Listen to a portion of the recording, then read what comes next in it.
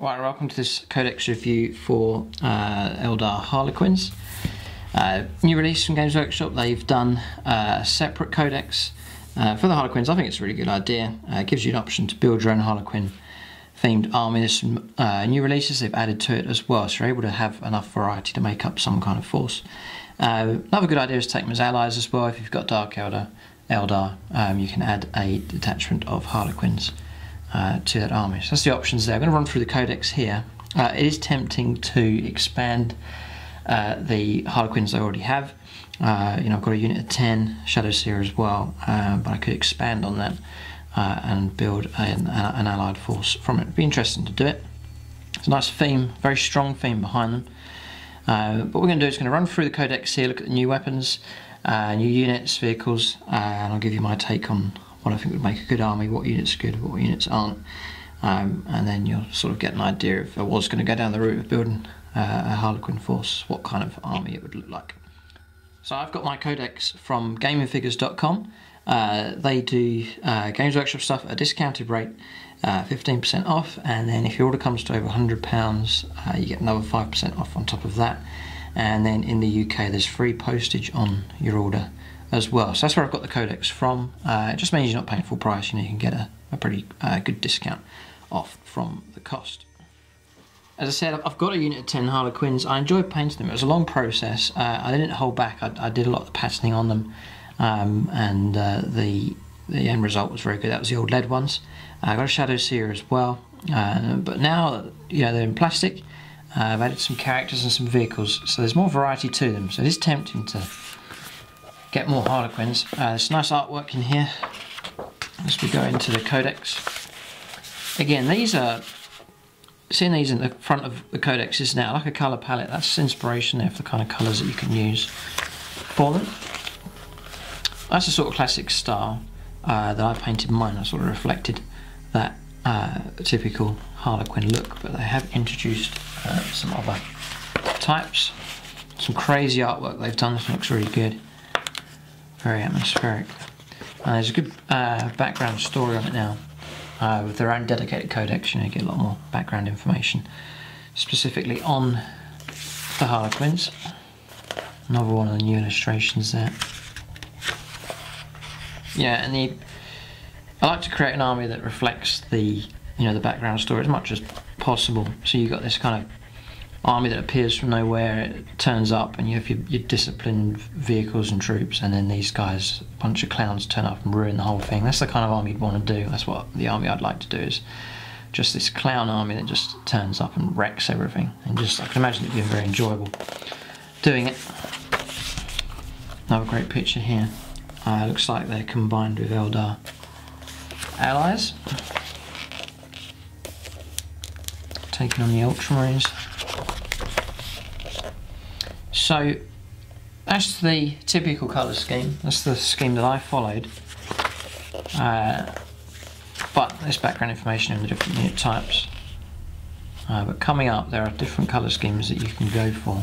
These new vehicles here: Star Weavers, Void Reavers, Sky Weavers, the two-man jet bike, which is a good idea to have. Some more great artwork there. Pretty much an illustration of them taking on every type of foe, and that's really what you can do with the Harlequins. They take on anyone and cause trouble. Death's Jesters, Solitaires, another great piece of artwork there. This one's a very weird feel to it, these dancing clowns just causing mayhem and trouble. Very atmospheric, eerie one. Again, this one here as well. Taking the town. There's plenty in this Codex. Right, so you've got these different colour schemes here, some very, very striking ones. This one here, very, very different looking. Here as well. Crazy colour schemes here and here. My preference still is for that traditional colour scheme, the one that I've already done. Would be happy with that. I do like black and yellow. Looks nice in patterns as well. I did do quite a bit of that in the original paint scheme for them. Some new weapons for them. Big 2-page spread there.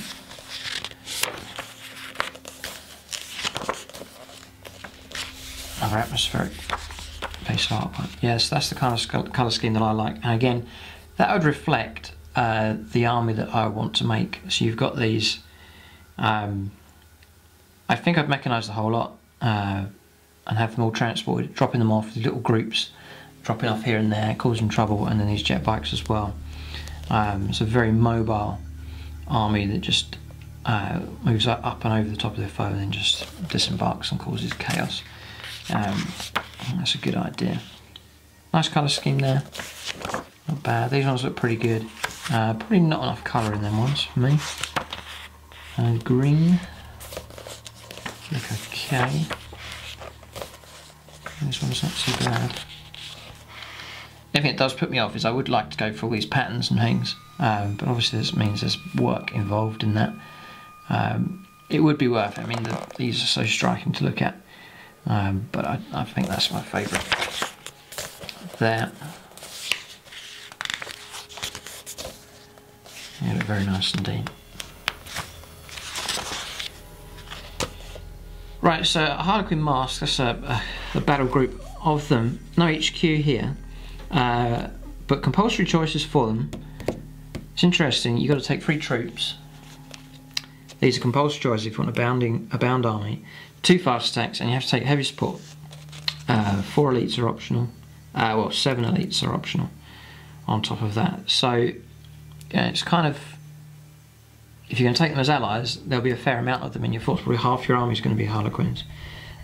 Or it's pushing in the direction of building a dedicated Harlequin army. If you stick to this, you get Emissary of Kegorak, I'm not sure if I pronounced that right. If you have selected a troop master from this attachment as your warlord, you can reroll the result in the warlord troops table, or traits table. Rising crescendo from the start of the second turn, all units in this attachment have fleet special that have fleet can run and charge in the same turn. It just gives them a little bit more speed when they make that charge, which can be helpful if that's the kind of theme that you want your army to go for. The theme that I'm looking at here is all mechanised, fly across the table very, very fast, and then engage quickly, sort of turn 2 onwards, and hit your opponent before they even know it. I think that is possible to do now in 40k, and I think it's possible with the Harlequins now that they've got these vehicles that they can ride in and be transported by. I think that was the gaping hole for Harlequins. You know, previously with the Eldar, you can only put them in a wave serpent, and the wave serpent, they get out, they can shoot, but they can't assault, with a big disadvantage. But now you've got vehicles that they can move up, and they're open topped, and they can disembark and charge. So it's a new lease of life here for Harlequins, for you to do a dedicated army. So you've got Harlequin War gear list, we'll come back to that later. It's just got Enigmas of the Black Library there, none of the other weapons are listed. So first there was a troop, a Harlequin troop, and that is troop's choice. 95 points, gets you 4 players as they're called now, and then 1 troop master is included in that. 15 points each for every Harlequin you add, or every player you add on top of that. Weapon skill 5, ballistic skill 4, so that's very good. Strength and toughness 3, wounds 1, initiative 6, which is very, very good indeed. 2 attacks as basic, and leadership 9, so it's a good stat line. So anything here for Harlequins is strength and toughness, and armor save is their weakness.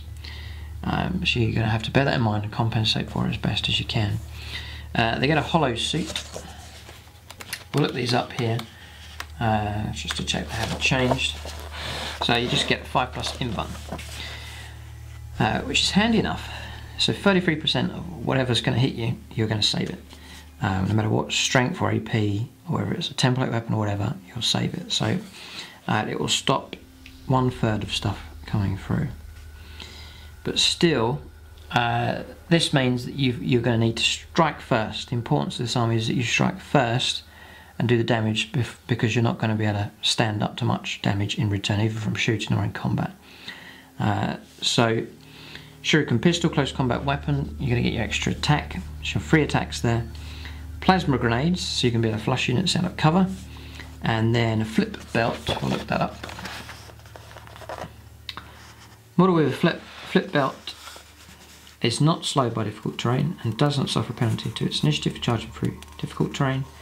In addition, a character with lookout always passes lookout cert rolls on a 2+, so a bit of protection there for your regular characters, which will be things like troop masters. Instead of 4+, it'll be 2+ to protect them. That's quite good. That's very good. So again, there's speed here for them, which helps, and you can flush units out of cover. You know, there's nowhere to hide, and you'll still go first. They cause fear. They have fleet. They have furious charge. So that's going to help you in regards to the strength. Again, encouraging you to strike first, do the damage, and then try and eliminate your opponent or cripple them so badly they can't strike back very effectively. And then they have hit and run. So if you get caught out, or they're in, say you're locked in a combat on your opponent's turn, you can try and hit and run from that, pull out, and charge back in and get your bonuses. So that's an option for them. Any model may replace their shuriken pistol with one of the following. So there's some pistols here. It may well be worth it. You keep your attack here if you keep the combat weapon, you know, because the pistol's going to still grant you that. And you're at BS4, so for shooting, you know, you've got a decent chance. So we'll check these out. Neuro Disruptor is a new one. So it's range 12, strength 1, AP2, pistol, flesh, bane. So that's where you're always wounding on a 2+. So that's a very good weapon. That is a very good weapon. You know, so this gives them, now you're looking at a troop of Harlequins can now take on a monstrous creature there. You're going to hit on 3+, wound on 2+, it's AP2. Or Terminators, that kind of thing. It's a nasty pistol, that one, and it's 10 points. So it's not too bad, the cost in that one. Fusion pistol then. Fusion pistol is range 6, strength 8, AP1, melter. So you're going to have to get within 3 inches for that to be effective. The Neuro Disruptor is interesting, it's double the range, it's 12 inches. So Neuro Disruptors, do like the sound of them, so that might be an option. May well be an option, take maybe 2 of them, 2 or 3. Any model may replace their chosen combat weapon with one of the following. Now, I think for these, I'd probably take, depending on the transport capacity for the vehicles, 5 or 6 seems a good number.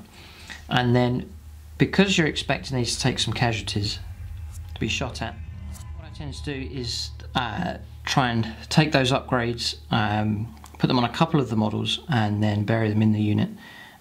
So you'd have 3, 4, 2 or 3, perhaps 4, with no upgrades at all. They're the ones that absorb casualties.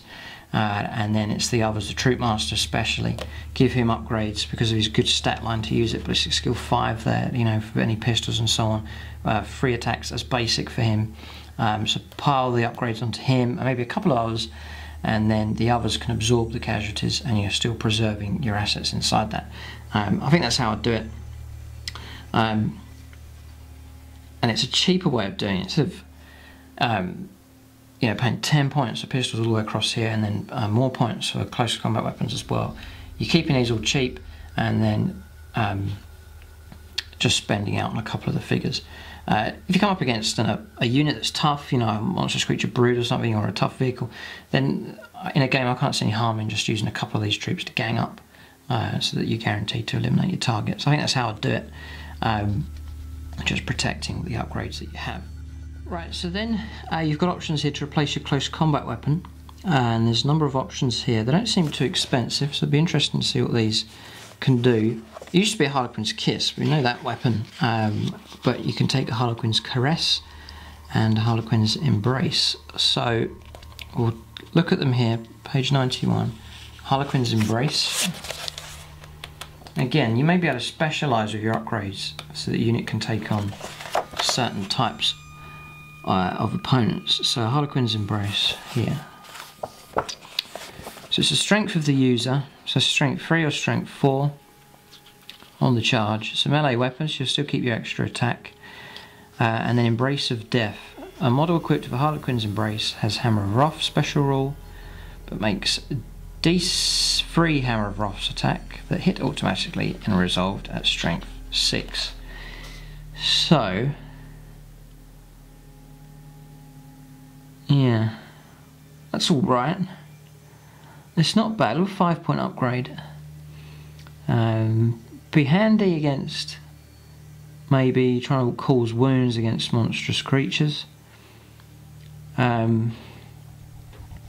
Or maybe you're trying to glance a vehicle, rear armor 10, rear armor 11, you know, strength 6, you're going to cause some damage there. So, yeah, interesting that one, not bad. We'll stay here and look at my Harlequins. That's 5 points.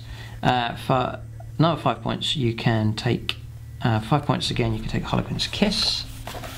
That's again strength for the user. It's a melee weapon, Kiss of Death. When a model equipped with Harlequin's Kiss makes its close combat attacks, one of its attacks will be a Kiss of Death attack. Roll this attack separately, so you may miss with this one attack. A Kiss of Death attack is always resolved at strength 6, AP 2. If a 6 is rolled to wound with a Kiss of Death attack, that attack has instant death. Right. So it used to be rending. Now, just one of your attacks will be your roll to hit normally, then it's strength 6, AP 2. Again, not bad. The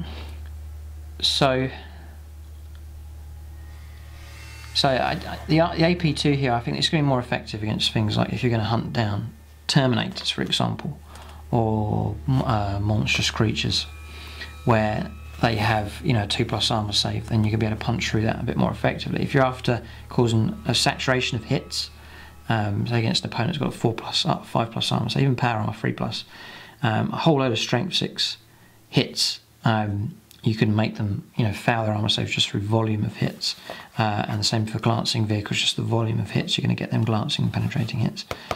So they're about even, I think. The other one is a Harlequin's Caress, page 91, it's on here as well, Harlequin's Caress. So again, strength of the user, melee, Caress of Death. Each to hit roll of 6. Made by weapon, special roll causes an automatic wound, regardless of toughness, and resolved AP 2. Against vehicles, each to hit roll of a 6 causes a single automatic glancing hit. And they're interested in these. Again, I feel that I would go down the route of dedicating, if you have 3 troops, 3 Harlequin troops, kit them out with each type, and then maybe just chase whatever chosen units you're after. Maybe something like that. This one, every 6 you roll to hit, so if you get a good roll, say you get 12 attacks, you can get a couple of hits. It's going to be AP 2, and then 6s to hit, cause a glance. Well, that's quite a good all-rounder there, that Caress of Death. So, yeah, interesting. I think that's it there. Could be wrong. There's the Harlequin's Kiss, that rod that's that pistol thing they stick inside and the wire flies out. But no, it's an interesting selection. I'm not sure what ones I choose. They all seem pretty good, and they're quite cheap in points as well. The Troop Master may replace his close combat weapon with a power sword. 15 points to do it. Probably wouldn't bother with that. I'd probably equip him with one of these instead. Yeah, I think I really would equip him with one of these instead. It's half. They're going to be half the price, or even a third of the price. And it does say any model may replace. Yeah, so I'd probably equip the Troop Master, drop the power sword, and give him, because some of these are based on, you know, amount of dice. That you can get more dice the better, like the Caress and so on. So his high volume amount of attacks makes that more viable. The Troop Master may take haywire grenades. Yeah, maybe an option. Okay, haywire grenades, interesting. You may well give him that. Throw one, place one in combat against vehicles. The Troop Master may take items from the Enigmas of the Black Library. We'll come to that later on. And you can take a Star Weaver as a dedicated transport. We'll come to that. But yeah, I would kit them out, multiple combinations. I think I'd enjoy making different combinations of Harlequin troops. And then take small units, I think. So if one unit gets blown away, you know, there's 2, 3, 4 others that are just as well kitted out to take their place. So let's have a look here. 95 points, maybe take an extra Harlequin, 110, a couple of pistols. So really you're looking to equip them out for about 130 to 140 points. That means that it's not, you know, it's a decently equipped unit, but it's not too expensive. Yeah, not too bad. Right, so next one's a Death Jester. He is 60 points. Weapon skill 5, ballistic skill 5, strength and toughness 3. You get 2 wounds for him, 3 attacks, initiative 7, LD 10. Let's just check here. Troop Master, it's LD 10. LD is very good on Harlequins. He gets a hollow suit, so he's got a 5+ in 1. He has a Shrieker Cannon and flip belt. We'll check the Shrieker Cannon out here. It's range 24. It's strength 6, AP 5, assault 3, so I'm hitting on 2s, remember. Blade Storm. Every 6 to wound is at AP 2. Okay.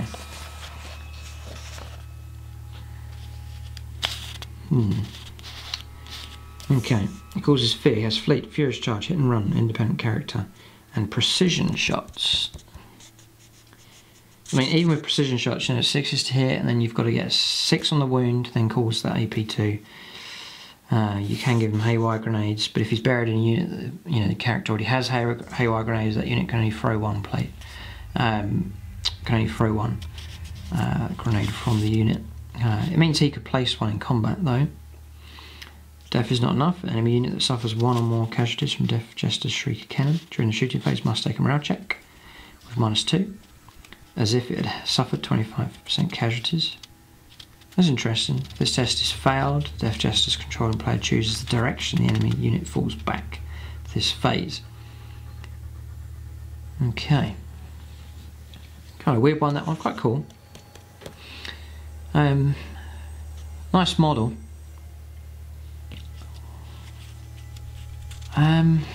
Just not sure about him. He's nice. I mean, your options are limited. There's only a few units in the Harlequin Codex, but see, I'm just thinking of having mechanised units. They're flying up the table, not really worrying about shooting. Combat's the emphasis. So, you know, him embarks in transport that's bombing it right up the table, and to spend out 60 points on him, I probably wouldn't bother with that. Not sure. Shadow Seer is next. Again, 60 points. Weapon skill 6, ballistic skill 4, 2 wounds, initiative 7, 3 attacks, LD 10. Hollow suit for him. He has hallucinogen grenade launcher. So that is range 18. It's blast, strength 1, assault 1. Hallucinogenic. At the end of this shooting phase, a unit that has suffered 1 more hits from a weapon with this special rule in that phase must take a pinning test. If the test is failed, in addition to being pinned, the unit suffers a single wound with no armour, cover saves allowed. The wound is randomly allocated.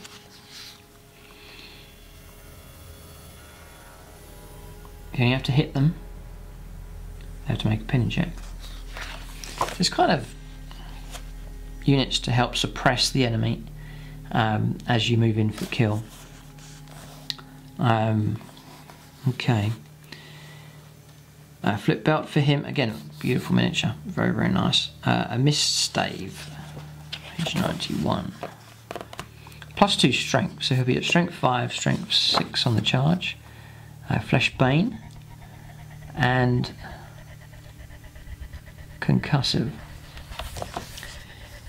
And he has that as standard. So he's geared out for some kind of combat here, not bad. So he's a Psyker here, Mastery level 1. He's independent character, hit and run, furious charge, and all the other bits there. He can take powers from the Phantasmancy, Demonology, Sanctic, and Telepathy. So it's giving you a bit of an option there for psychic powers. You can go to Mastery level 2 for 25 points. You can take a Neuro Disrupt. We've seen that pistol's very good, so it would be quite cool to give that to him. He's only BS4 though. You can take haywire grenades. So, you know, maybe a couple of your troops, you can embed one of these characters into it, just for a bit of fun and add a bit of variety to your force, and then kit them out with some nasty stuff. He's pretty well equipped actually, the Shadow Seers. That's another option. Right, next up is the Solitaire. He's 145 points. Elite choice. He's weapon skill 9, ballistic skill 9, strength and toughness 3, 3 wounds, initiative 10, 6 attacks, and leadership 10. Okay. Here's a hollow suit. So 5+ in one for him. Harlequin's Caress as standard. And then Harlequin's Kiss as well. So he's 7 attacks now. Probably always going to be hitting on 3+. And flip out. He has Deep Strike. Eternal Warrior. So that's very, very good. If he takes, you know, instant death's always been a problem for toughness 3 characters, but he has Eternal Warrior. Causes fear. He is Fearless, Fleet, Furious Charge, Hit and Run, and Precision Strikes. It's like a bit of an assassin as well. He can be in close combat. It's a strange old miniature and strange old rules for him. There's a load of other bonuses here. He's pretty good actually. Blitz. Once per game at the start of any of the controlling player's movement phases, the Solitaire can move in the following manner instead of moving normally, or a number of d6 equal to the current turn number. The result is the number in inches that the Solitaire can move. When moving in this manner, the Solitaire can move over all other models and terrain as if they're open ground, but it cannot end its move on top of other models or impassable terrain. In the assault phase of the turn in which the Solitaire moves in this manner, its attack's characteristic is increased to 10. So, you know, the longer you leave it, then the further he can move. You can jump over anything, and it counts as just a normal move, so you're allowed to assault after you've done it. And you get 10 attacks. It's mad. It's one of the most bizarre rules I've seen. Crazy. Impossible Form is a 3+ in one. Makes him extremely good. Path of Damnation. Solitaire can never be joined by another character. If a Solitaire is John's Warlord, he never has a Warlord trait. So he's on his own. And he may move 12 in the movement phase anyway. So he's fast. So he looks like this little weak thing on the table, but he moves quick, strikes with crazy amount of attacks, and is actually very well protected. You can give him haywire grenades at ballistic skill 9. That may well be an option. And then you can give him these upgrades from the Black Library as well. Enigmas of the Black Library. It's a fascinating model and rules for him, and I think I really would include him. He's so small you could just hide him on the table out of sight, and then just, as it says here, blitz him and cause a ton of trouble. Fascinating, that one.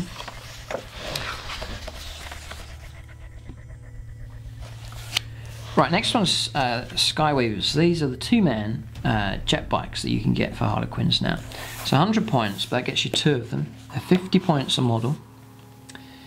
So they're a fair bit more than your regular jet bike. So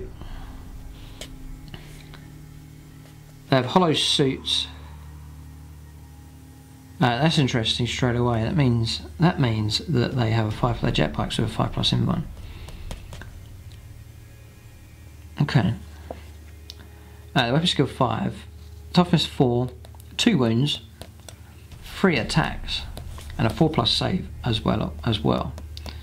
Leadership 9, initiative 6. So immediately starting to like the idea of these. Right, Star Bowlers, page 90. Star Bowlers. Range 12, Strength 6, AP 2, Assault 1, and Blast 1 use only. You can fire its star boilers in addition to its jet bikes weapons. This is a shock weapon, you're going to get one use. It's shorter range 12 is not too bad. It's blast, strength 6, AP2.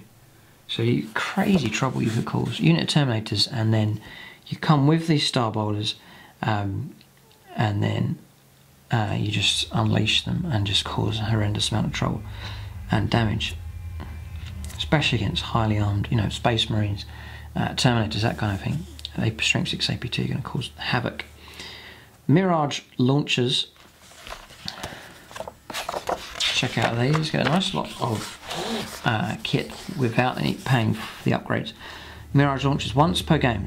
Instead of using its Jink special rule, unit entirely composed of models with Mirage launchers can trigger them when they are selected as the target of a shooting attack. If the unit triggers its Mirage launchers, all models in the unit have 4+ in 1. Save against shooting attacks till the start of their movement phase.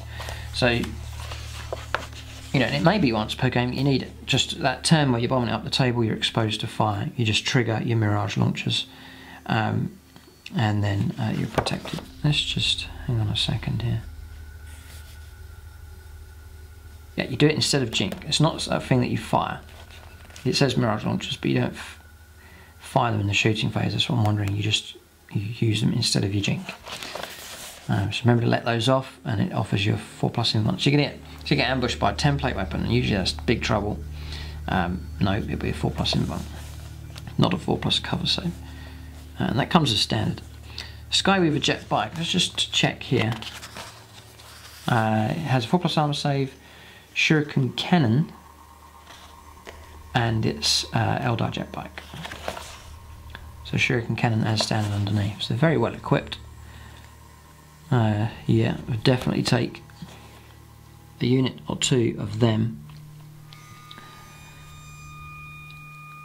They cause fear, they have furious charge, and they have hit and run.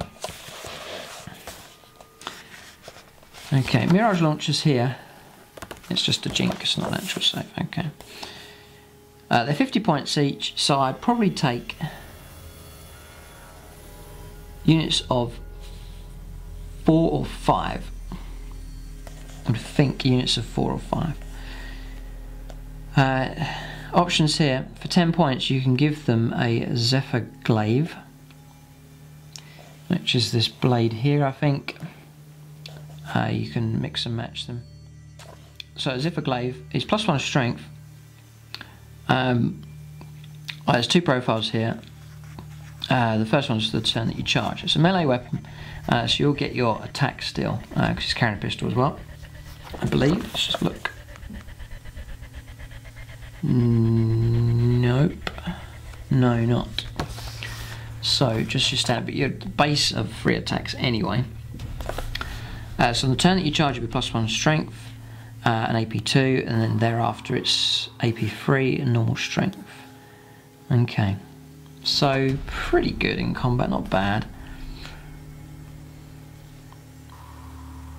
Would maybe leave the combat to the troops, and then have these jet bikes as support for them, fire support, to cause damage. You know, when you charge a troop in, there's only 6 of them.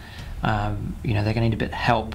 If you can move these up and give some fire support to whittle a tactical squad down from 10 down to 5, or a unit of Terminators to destroy 2 of them, and leave smaller units for the troops, Harlequin troops, to deal with. That might be a good, you know, relationship between these units to do. Any model may replace their Skyweaver jet bikes Shuriken cannon with a Haywire cannon. Okay. Haywire cannon is range 24, strength 4, AP4. It's blast, so still you can use it for anti-infantry, but it's Haywire.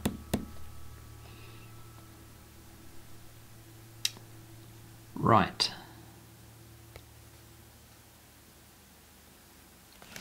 Very good. I think I'd have a dedicated anti-tank unit.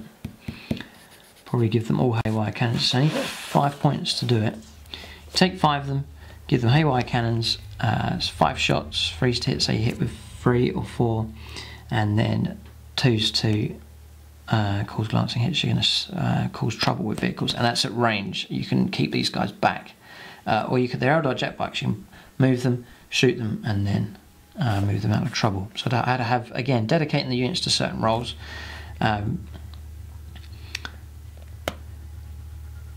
Yeah, so there's 3 roles for them here. There's tank hunting, there's infantry hunting at close range, and then there's combat if you want to give them as effort glaives as well. So flexibility with them, that needs to be, because there's not many units in the Codex here. But yes, I love the look of them. A 2-man jet bike looks brilliant, and that they look very nice, and their equipment is pretty cool as well. So Skyweavers, definitely. Right, so on to Starweavers here. This is the transport for your Harlequin troops. Similar to a Viper, but it's a transport vehicle.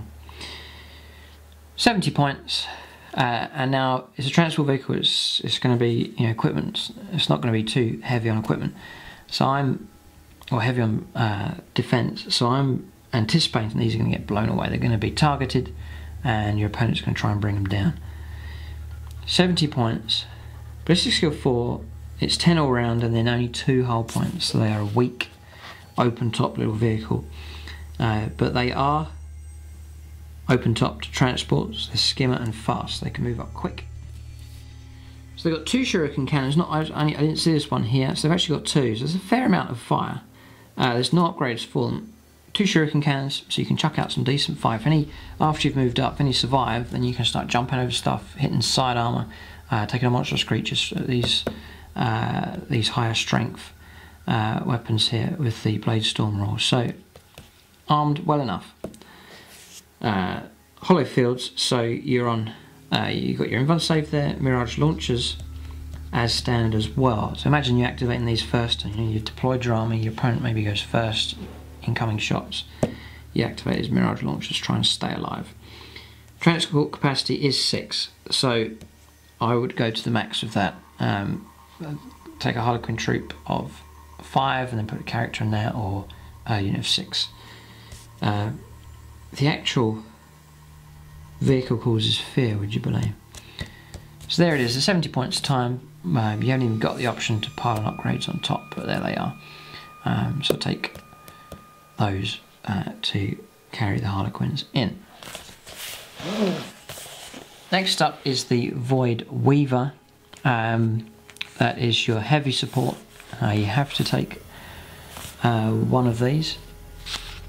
It's 75 points. Same profile here, exactly the same. It's not too, not tough, and only 2 hull points. Comes with a haywire cannon as standard. 2 shuriken cannons as standard. Hollow fields, mirage launchers again, and they cause fear. After weapon. Whenever a Void Weaver shoots, the shuriken cannon mounted on its aft can shoot at a different target to the Void Weaver's other weapons. The shuriken cannon mounted on the Void Weaver's aft can only target units that are in the Void Weaver's rear armor facing. So again, that is reflecting that idea for the army, that you fly towards your opponent, you go up and over the top of them, and then you just land right in the middle. If it's geared here that you can do it, you go up and over the top. Say turn 1 you move right up, second turn you move up and over your opponent, and then you can fire into their rear, fire ahead. There's that flexibility with them. So it's kind of encouraging you to get in and amongst your opponent. Usually that you get put off with that vehicles, in amongst your opponent, you're going to get assaulted, but you've got invuns here on them, so it's going to add some protection if they do get charged in close combat. A little bit. They're disposable, really. They are disposable.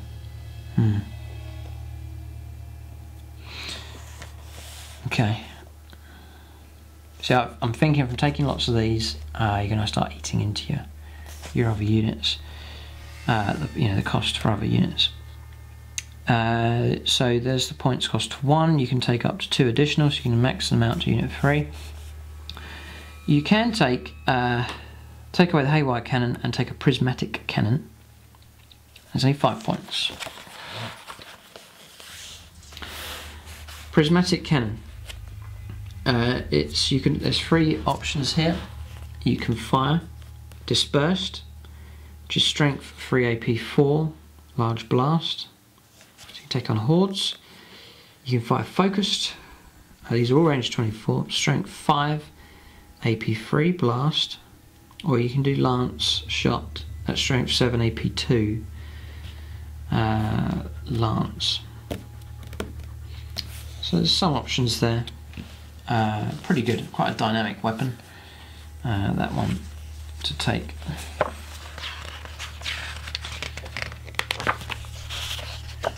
Right, formations then. Hegorax Revenge, not sure how to pronounce that. 3 troops, 3 Death Jesters, 3 Shadow Seers, 1 Solitaire, 2 units of Skyweavers, 1 unit of Void Weavers. So immediately it's sort of making me go down the path of taking 3 Death Jesters, 3 Shadow Seers. But anyway, is it worth it here, the formation? You can reroll invulnerable saves of a 1 for all models in this formation. Well, that's extremely good. Handy for a solitaire, that's for sure. Emissary of Segarak. If you have selected a troop master from this formation as your warlord, you can reroll the result on the warlord's trait table. Okay, and then from the start of this rising crescendo on the start of the second turn onwards, all units in this formation have fleet and can run and charge in the same turn. So not bad. If you like the idea of those units, then that is a pretty good upgrade to have. The Serpent's Brood is the next one. So to take 3 troops, 3 Star Weavers, 1 unit of Void Weavers, and 2 Sky Weavers. Emissary of, if you have selected a troop master, you can reroll in the traits table. Okay, Sky Stride. A troop from this formation can use its hit and run special rule to embark upon an unoccupied Star Weaver from his formation, as long as the distance rolled from the hit and run move in inches is sufficient to allow models in the unit, including any characters that have joined it, to move within 2 of an occupied Star Weaver from this formation. And the unit can immediately embark. Furthermore, if all models in the unit can consolidate within 2 of an occupied Star Weaver from this formation, the unit can then immediately embark. That's not bad, but quite complicated, that one. Probably forget to do it. And it's quite tricky to pull that one off. So that's not bad. Cast of players: 1 troop, 1 Death Jester, 1 Shadow Seer. So that's doable. They'll get Crusader. You've got to put them together. The Shadow Seer, Death Jester. Now that's interesting because you get 5 in the Harlequin troop there. If you have to take, that makes these 2, that makes it up to 7. That means you can't take the transport form. So this is a foot unit. They have to go on foot. That's why they're giving them Crusader.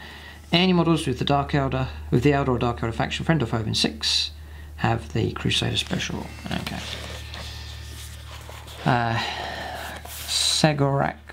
Kegorax Jest. 1 troop, 1 unit of Sky Weavers, and 1 unit of Void Weavers. You get Rising Crescendo for them. So it's nice flexibility in it, there's more. The Hero's Path. 1 Death Jester, 1 Shadow Seer, 1 Solitaire. Infiltrate. Shrouded. Stealth. A Solitary Path. And now that has just made that taking those as individuals a very good option indeed. Shrouded and Stealth. That's mad. That's fascinating, actually. For this guy, he's going to be on his own anyway. I had thought about taking him on his own and just sticking him in a building somewhere and just letting him snipe away. Now there is a very good incentive to do it. You're going to get Shrouded, Stealth, and you'll be able to infiltrate him. And the same with the Shadow Seer as well. So because of that formation, now it's very viable for taking those 3. So I like the idea of that. So keep your troops, your Harlequin troops, separate, let them go about their business, and then just scatter these guys across the table. I think is a very good option now, because they are nice models, and as I said, you know, there's not too many options in the Codex, so that is a very good incentive for then taking those free and then just letting them have free reign across the table.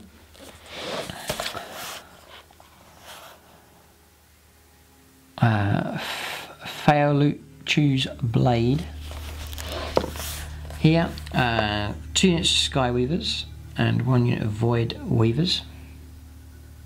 Okay, so I was thinking about doing something like that anyway, and if you take them, if you decide to jink with a unit from this formation, you can reroll cover saves, right? This is very, very good. So this one would fit the proposed army very, very well. It's just adding some very nice enhancements to them. So that's the units there. A couple of special rules. So these are your alliances here: Battle Brothers, Dark Eldar and Eldar. You can have allies of convenience of Imperial or armies of the Imperium and Tau Empire. It's interesting. Desperate allies of Orcs, and then come the Apocalypse of Chaos Demons, Chaos Space Marines, Necrons, Tyranids. Warlord traits here, then there's a triple table. If your Warlord is a Death Jester or Shadow Seer, you can either roll a d6 on one of the Warlord traits tables in the rulebook, or d3 on either of the Light, Twilight or Dark Warlord traits to the right. So you're restricted there, d3. If your Warlord is a Troop Master, you can either roll on the normal Warlord traits table in the rulebook, or d6 on any of these 3 tables. Interesting. So encouraging you, I think, to take a Troop Master as your army commander. So run through these here. You can choose. So Light is the first one. The Luck of the Laughing God. Your Warlord rerolls all to hit rolls of 1, shooting and close combat, and all saving throws of 1. So that's good, actually. That's good. So immediately that's pretty good. Fractal Storm, your Warlord has a 4+ invuln. Okay, pretty cool. A Foot in the Future, your Warlord and his unit can add 1 to the distance they can move whenever they move. This means they can move up to 7 in the movement phase, and move 1 further when they run, charge, fall back, regroup, hit and run, consolidate, sweeping advance. Okay, that's alright. That's not bad, it's hardly just an inch. The Hero's Call, you can add 4 to any roll to seize the initiative. It's quite handy. You probably want to go first with them, with Harlequins.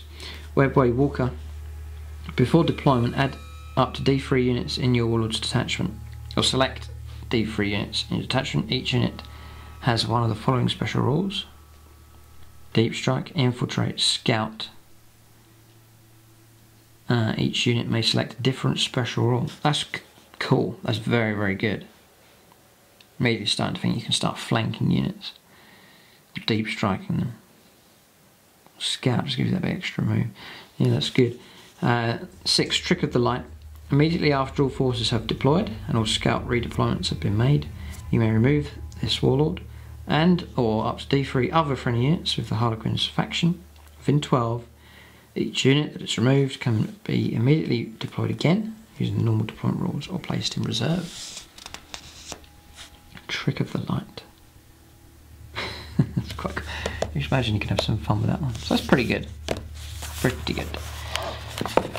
Next one is Twilight. Luck of the Laughing God. You can re-roll. Alright, okay. Same. Right, so these are all the same. So the first 3 results here for all of these are the same. So we'll just go straight to number 4 here. Narrator of Wars. If the mission uses variable game length, you may add 2 or subtract 2 from any d6 roll that determine if the game ends or continues. That's quite pivotal, and that's potentially can win you the game by controlling that. I'm sure there's Harlequin players that have won games based on this result they've got here on the Twilight table. Steps of Mortal Transition. Any to wound rolls of 6 inflicted by your Warlord in close combat, or any to wound roll of 5+ for making a Kiss of Death attack has the instant death. Okay, interesting. Dance of Infinite Mirrors. Once per game, your warlord and his unit can make a mirror leap instead of moving in the movement phase. A unit making a mirror leap moves up to 24. When moving in this manner, your warlord and his unit can move over all other models and terrain as if it was open ground, but they cannot end their move on top of other models or impassable terrain. A unit cannot charge in the turn it makes a mirror leap. Okay, quite handy, but I think I like light at the moment. Right, dark. This is the last one. We'll go straight to number 4. Dance of Nightmares Made Flesh. Enemy units in base contact with your warlord or his unit must roll an additional d6 when taking fear or morale checks. That's cool. That is good. Twisted Encore. At the end of the game, before determining the winner of the battle, you may move your warlord and his unit once, as if it were the movement phase. Then either run or shoot as if it were the shooting phase, and then if you wish, charge or fight a single round of close combat as if it were the assault phase. Your opponent can fire Overwatch and fight back as normal. That's madness. That's utter madness. If your warlord is locked in close combat at the end of the game, he and his unit can only choose to fight one additional round of close combat. If embarked on transport, the warlord's unit may disembark, but the transport cannot move or shoot. After the warlord and his unit have performed these extra actions, the game ends. Just as the game finishes, you think it's all over, and then there is a Twisted Encore. The final joke. If your warlord is removed as a casualty whilst fighting a challenge, both players roll off immediately. If you win, or the result was a draw, your warlord's opponent is also removed as a casualty.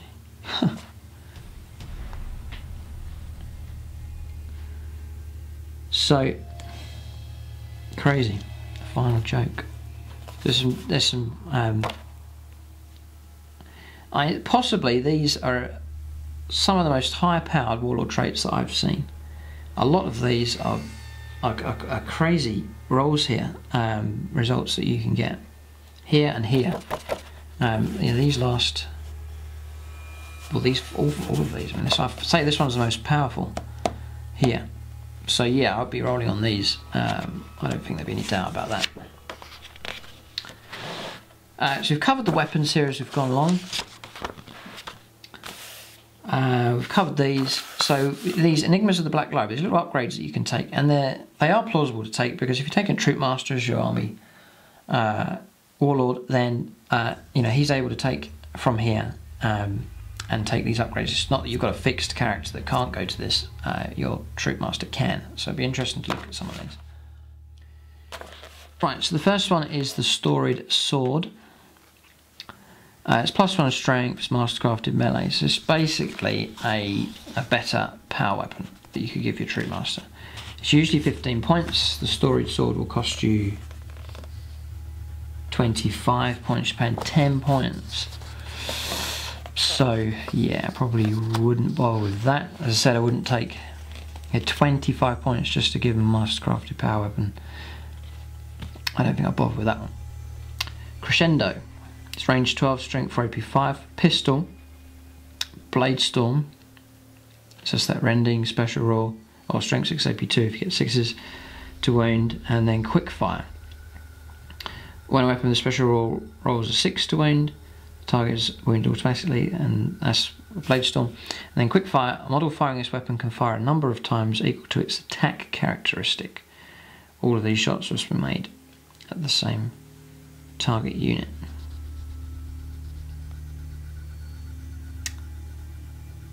And Crescendo will cost you 5 points.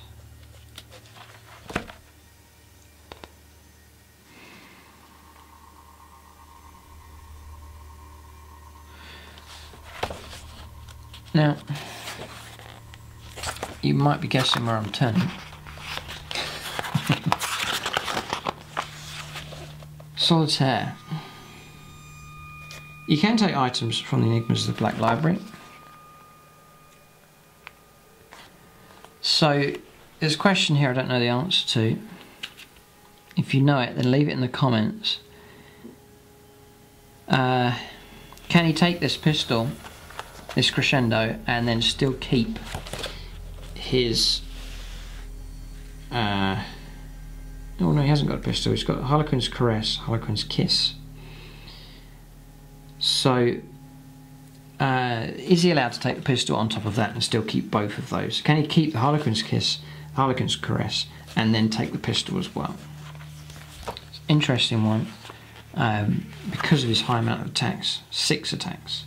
That's how many shots he gets, and he's at BS 9, so it's crazy to hit. So the crescendo sounds like a good idea for him. It's range 12 as well, it's very good. To take that will cost you 5 points, so there's an opportunity there for 5 points to take a crazy upgrade for him.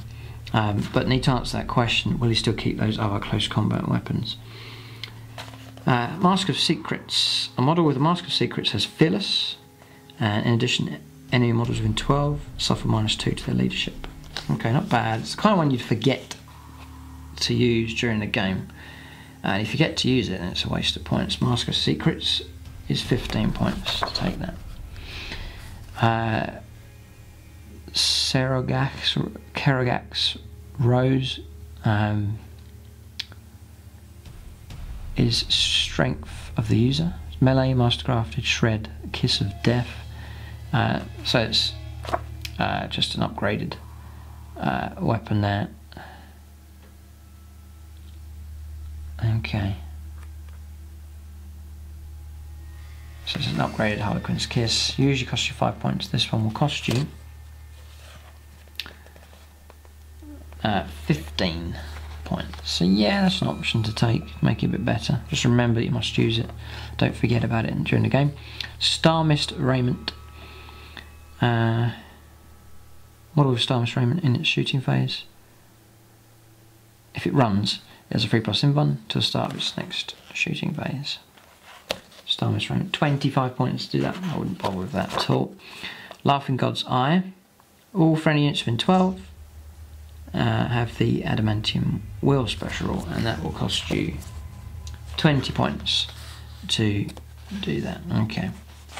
So there are some good ones in there. Crescendo, fascinating. And then, yeah, I'd say that's the most interesting one. If anyone knows the answer to that question, then just leave it in the comments there. Right, so then we're on to the Phantasmancy Discipline. So this is for your Shadow Seers here to use these powers.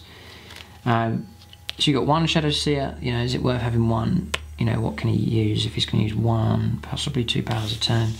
Or if you have a couple of Shadow Seers, then what's the options there? If I'm taking this formation here where they can infiltrate, they're stealth shrouded, I can move them in so that he's out of range of being charged and shot at by close range weapons, but how far can some of these reach?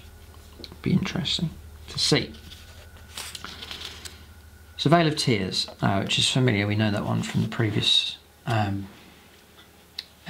the old Eldar Codex that had the Harlequins in. Veil of Tears is a blessing that targets the Shadow Seer and his unit whilst the power is in effect. An enemy unit wishing to target the Shadow Seer or his unit must roll 2d6 times 2. If the Shadow Seer or his unit are not within the distance in inches, the enemy unit may not fire this turn. Okay, so infiltrate him is quite close. 2d6 times 2. So your average is, say, 7 on 2d6. Double it's 14. 14 inches on average. You know, it may disrupt his fire a bit there. Okay. So, Dance of Shadows. Dance of Shadows is a blessing that targets a single friendly unit within 18 whilst the power is in effect. All models in the target have the Stealth and Shrouded special rules. That's extremely good. Say you infiltrate your Shadow Seer in, up the table. So you're anticipating your army's deployed, it's ready to burst up the table.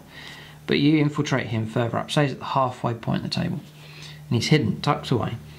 You then move up the table as fast as you can, and you reach where he is, and then you then get him to put that onto a friendly unit of 18, so unit of the jet bikes, whatever, and you give them Stealth and Shrouded. Super. So you can do it that way, even if he's not with the unit. If you take that, then he's then going to be able to hang around your units and then give them some protection. So that's extremely good one to take. It's just, what are the odds of you getting, you know, each game rolling out, or all of these decent? It'd be interesting to see. The Peel of Discord, Warp Charge 1. It's a Nova. It's range 9, strength 4, assault 2d6, concussive. So if he finds himself in the middle of trouble, we can let that off. That's okay, it's not bad.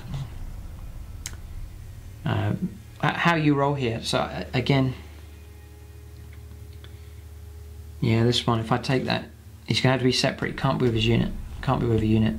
This one's going to encourage you just to move in for the kill quickly and get in amongst the enemy. Shards of Light. So Witch firepower, the foreign profile.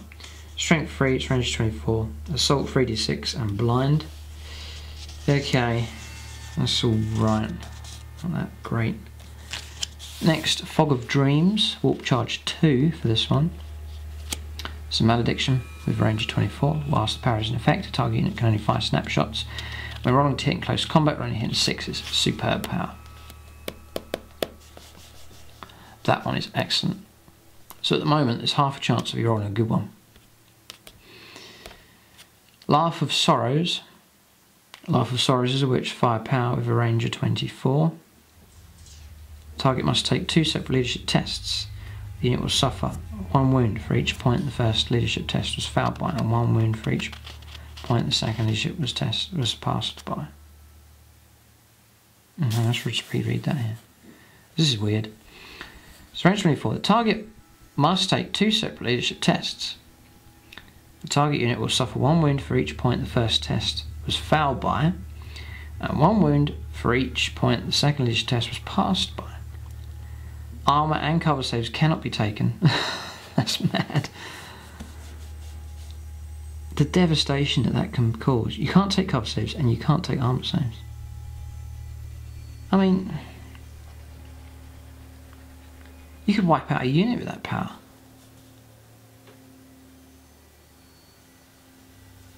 If your opponent rolls bad and then really well, you know, it's going to happen. It's 2 rolls to make there. You could cause crazy. Yeah, that's fascinating. That one. That's a superb power, that one. Mirror of Minds. Mirror of Minds is a focus switch firepower with a range of 24. The target model and the Shadow Seer both roll d6 and add their respective leadership values to the result. If the scores are drawn, or if the Shadow Seer's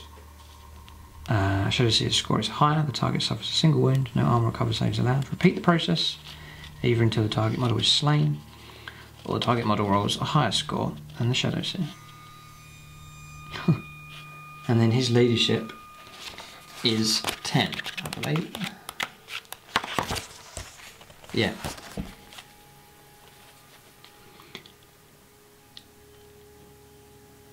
Again, another crazy rule here. Yeah, it's very, very good. So yeah, there are a couple here that are okay, and the others are superb. So, Shadow Seer, the answer is yes, take 1 or 2 and cause trouble. That's it, and there's just a short summary there at the end, and there's no fold-out page for that. But there it is. The only thing lacking, I think, for Harlequins is a flyer. How are they going to deal with enemy air power? One option you can do is to ignore it. And a lot of times you can pull that off. You can ignore enemy air power, and then you can just, you know, jink and survive it, the firepower coming in, and just accept the fact you're not going to do too much damage.